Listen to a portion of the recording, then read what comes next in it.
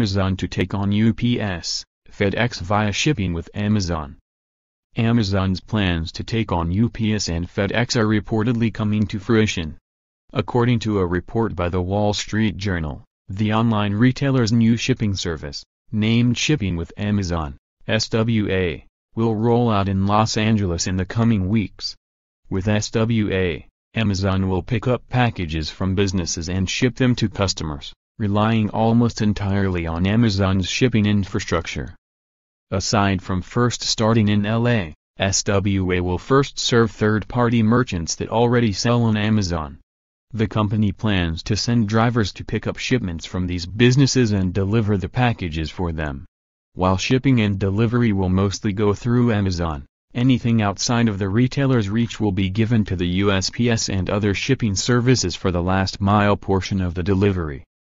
In the future, Amazon reportedly wants to open up SWA to businesses that aren't affiliated with the site, meaning Amazon could ship and deliver packages from companies of all sizes.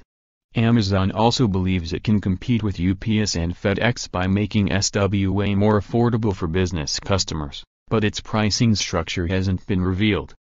News of this particular shipping endeavor broke in 2016, when Amazon was reportedly still in the planning stages. But SWA is just one of Amazon's shipping projects, all of which give Amazon more control over packages sold through its website.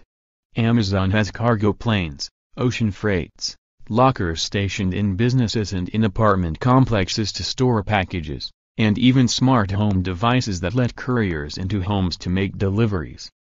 Amazon has been slowly building out its shipping and delivery infrastructure, and it seems the company is ready to extend those services to other businesses. However, it will likely take a while before Amazon can fully service businesses, both those that do and do not sell on Amazon, with SWA.